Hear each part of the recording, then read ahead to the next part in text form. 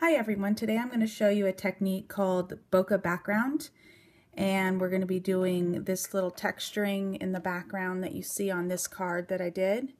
This image is by Stampendous and it comes in a set with a whole bunch of little animals as well as a stencil, and you could buy the complimentary cutting dies for this set if you don't want to cut them out, so it makes it quite simple. The first thing that you're going to want to do is you're going to want to get yourself a water brush that's empty and hasn't been used for water, because water does not help the technique at all. And you're going to want to get some various ink colorless blender solution, and you're going to fill it up. A couple other items that you're going to need for this is you're going to need a blender pen, which is the 0 marker. And in this technique, I'm going to be using 4 different blues: B000, B00, B01, and B02. So let me show you how this works.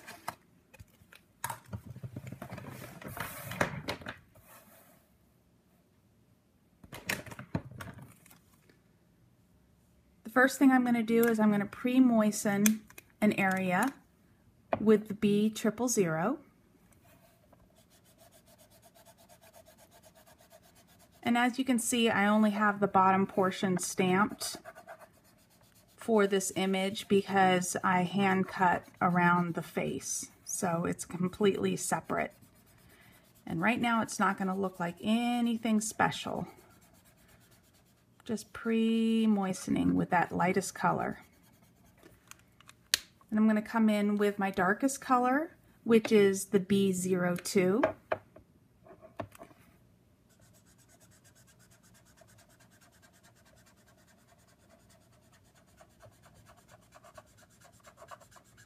And I'm just getting her done. Just want to get that color on there.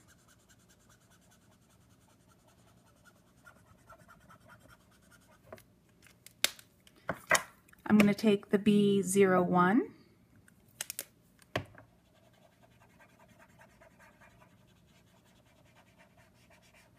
And I'm just trying to slightly soften those edges.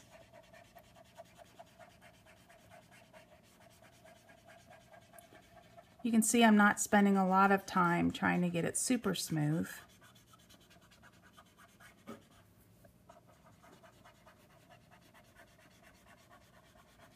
Using the side of the brush,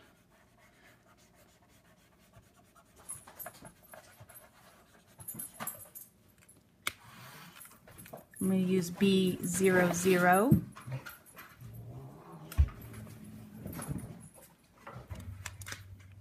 Using B00, I'm going to soften that edge.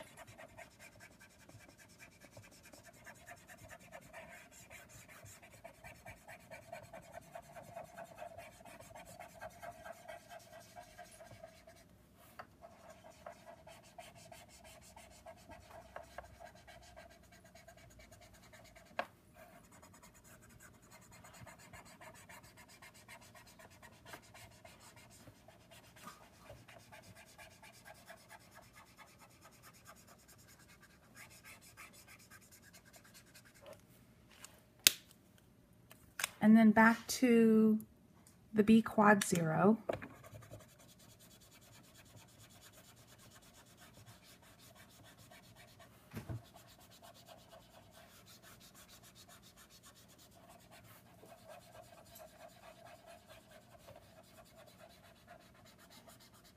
Because I am going to be coloring this portion, I'm going to slightly color around it. And I know it's going to be a darker color, so if I accidentally go into the image, it's okay. I find that the more or the thicker the ink is applied, the better this technique works.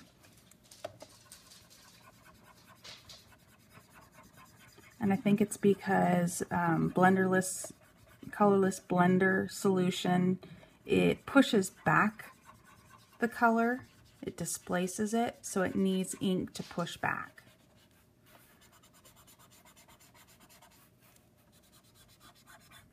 I think I'm going to add a little bit of the dark down here. continue it over to the other side. Blend that out with my B01.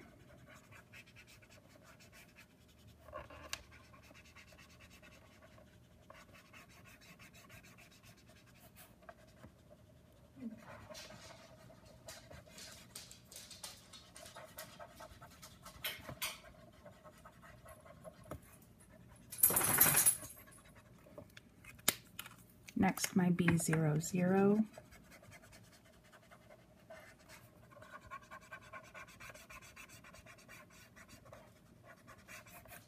I'm really putting some pressure on the side of the marker and doing it pretty quick, as you can see.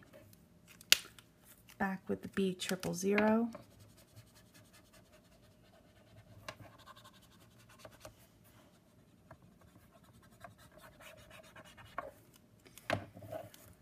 And we'll do a little bit more up here.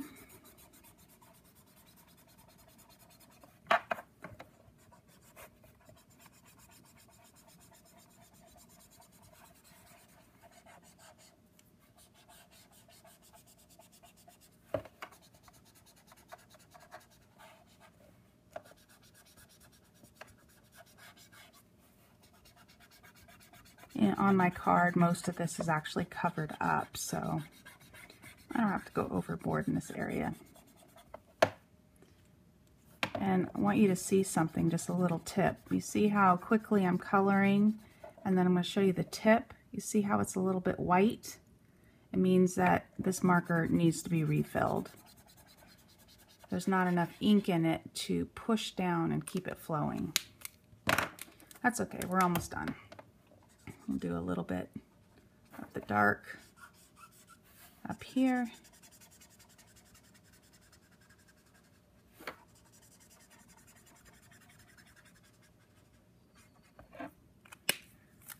And back to the B01.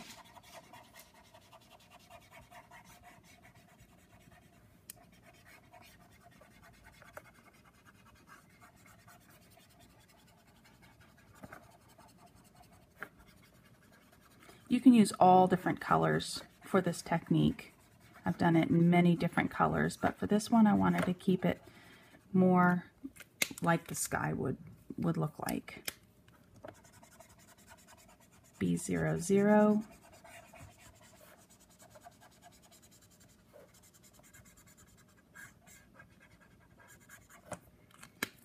And see what we can get out of this B000. Just a little bit. All right, now comes the fun part. The way I like to do it is I like to take my water brush and I'm going to just lightly squeeze drops randomly.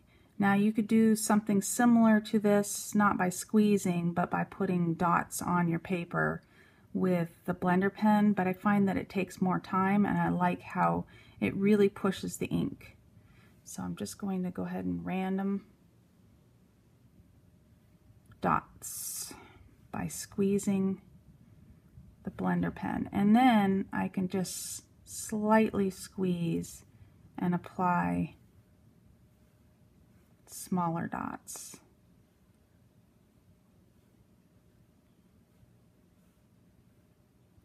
Now you want these to dry in between the next step.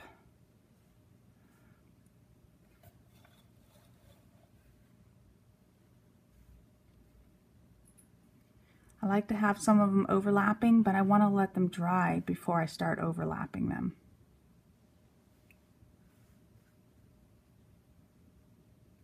All right, so we're going to let those dry.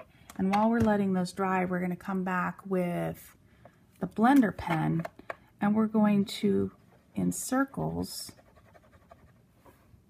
push some of that ink out of the way. We're displacing the ink.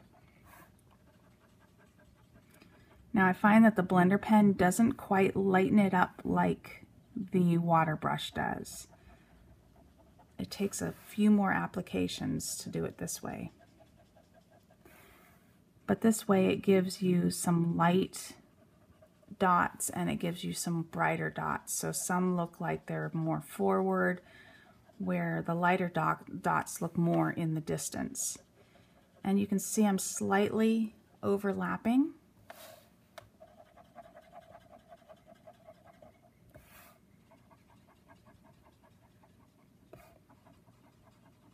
Pushing some of that ink out of the way.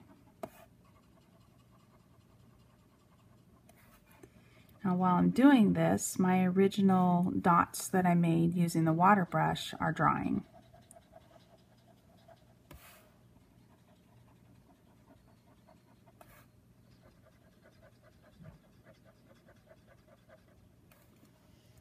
And the ones that I did with the blender pen, you can go back over them multiple times, and every time you do, they will slightly lighten up. There are colors that are harder to do this with. That would be like the reds and some of the brown tones, because they have quite a bit of red in them. Black is a bugger to actually get back to white. So keep that in mind. You might want to test it on another piece of paper and see how it's going to react with the blender solution.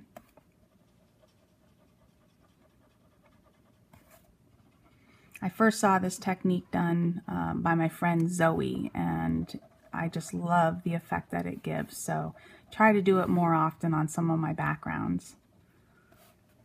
All right, so now that we got a lot of that done, we can go back and lighten up without squeezing some of these other dots that I originally had done. Remember, every time you apply the colorless blender solution, it will lighten it up even more. We can overlap a couple just by squeezing.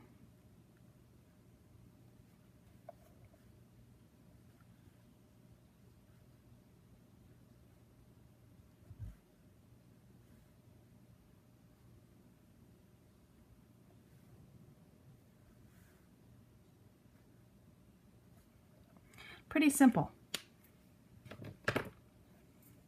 I got one up here that's going to be have a mind of its own.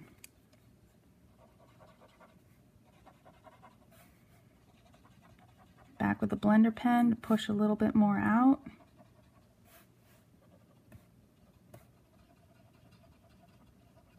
And remember, having them overlap really does give them a nice look.